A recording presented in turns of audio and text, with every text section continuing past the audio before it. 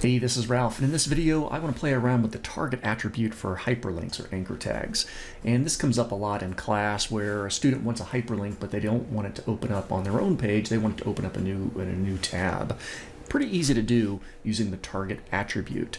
And there's a lot of old stuff the target attribute can do that we'll never touch on, but let's give it a try here. So I do have a web page already started. Let's zoom in nice and big on this font. And let's just go ahead and put down a normal anchor tag as we would expect. So anchor href, and I'll just do, just go to eBay, sounds fine. And we'll just do hyperlink number 1. Okay. And let's see how this looks on our web page. And there we go. So there's my hyperlink. It just happens to be purple because it's a visited link in my browser, but otherwise, there we go. It's standard hyperlink. Now, notice what happens when I click on this. And let's make a mental note of this too. I'm using the Edge browser here, and I have 1, 2, 3, 4, 5 tabs open at the moment. So I click on my hyperlink 1, takes me to eBay's website, but notice I still only have 5 tabs open. That's a standard hyperlink, nothing exciting there. Now, the target attribute goes inside of there, and there's several things we can put in there. So you can do _self. However, that's the exact same thing as not doing any target at all. So target equals _self. Click that hyperlink, I go back to eBay, nothing different over there. Click the back button on my browser. So if you're going to do target equals _self, you may not do anything. However, what my students tend to do a little bit more often is target equals _blank. Now, when you do _blank, in fact, let's do this. I'm going to put this back to _self. And let's just do a little copy paste. So now we have 2 of these, and we'll make hyperlink number 2. And for this one, we'll do _blank. Let's see what the difference is with this. Head back to my page. So again, on my Edge browser, I've got 1, 2, 3, 4, 5 tabs open. I'm going to click on hyperlink number 2. Notice the eBay website opens up, and I've got a 6th tab. I don't have my previous tab covered up. Notice also I can't click the back button on my browser, so sometimes that can be a little bit tricky to users. But I'll go back to my web page, and there we go. So _self or nothing at all just opens up the hyperlink on top of the page that contains the hyperlink. Whereas _blank is going to open up a new browser. Notice I keep clicking that _blank. Let's go back and try that again. I'm going to click my hyperlink to _blank, and I keep opening up that page in tabs. So that can be a little bit annoying to people. Now, there's something else we can do. Actually, there's several things we can do.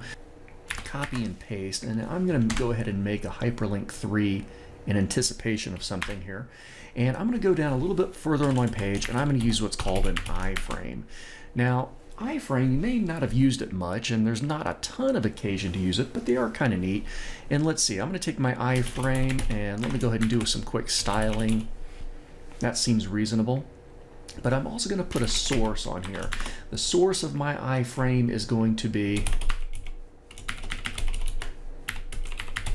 apple.com. Let me put this on different lines though, so it's easy to see what's going on. So how many people have used the iframe tag before? It's kind of neat. Let's see what this gets me. Head back over to my page. Oh, and look at this. Looks like Apple is refusing to connect to my iframe, but we can still play around with this. I will change out apple.com to ralphphillips.com. I'm not blocking anything like that. And so with an iframe, we can load up another page within a web page. So that's kind of weird. And in addition to this, we can give this iframe a name. I'll call it frame 1. Just give it a generic name. And what we can do with our target attribute, we can actually target that particular frame. So my target is frame 1. Now I don't think eBay's going to work because they're probably blocked. However, let me change this out to my school's website. I bet you that one will work. So hyperlink 3. So what I want to do is I'm going to click on my hyperlink 3, which should load up Central Oregon Community College, and it should display in this iframe. So when I click on hyperlink 3, There we go. So now we've got that school website loading up in there. So I'm using the target attribute to target a specific inline frame that is on that web page, and I'm simply combining the name attribute with that target attribute. Now, if I use a target for something that doesn't exist, let's say I type in frame 2, well, I don't have a frame named frame 2. So if you use a name that doesn't exist, it's going to be kind of similar to underscore blank. Not exactly the same, but kind of the same. So now I've got this hyperlink to cocc.edu, and I'm using a target that doesn't exist. So let's head back over here, refresh just in case. I'm going to go ahead and click on hyperlink 3. Oh, by the way, let's make a mental note of this. 1, 2, 3, 4, 5. Let me close out some of these other tabs. So I've got 5 tabs open. I'm going to click on hyperlink 3. Notice that opens up the school website and it loads up a 6th tab. Now check this out.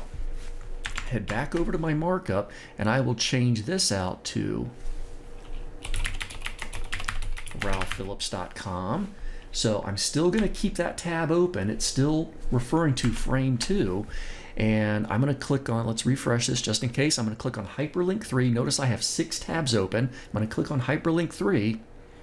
And look, it doesn't open a new tab, but it goes back to that previous tab that was opened and loads up that new web page. So fun stuff here.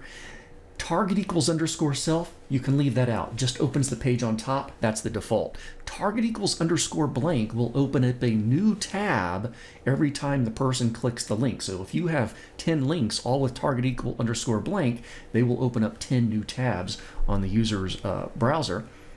And of course, target equals, just give it a name. You can open up a new tab on the first time, and then subsequent hyperlinks on your page will go to that pre-existing tab. And of course, if you want to use an iframe in there, give that iframe a name, and then you can target that iframe specifically by referring to that name value. Thanks for hanging out with me.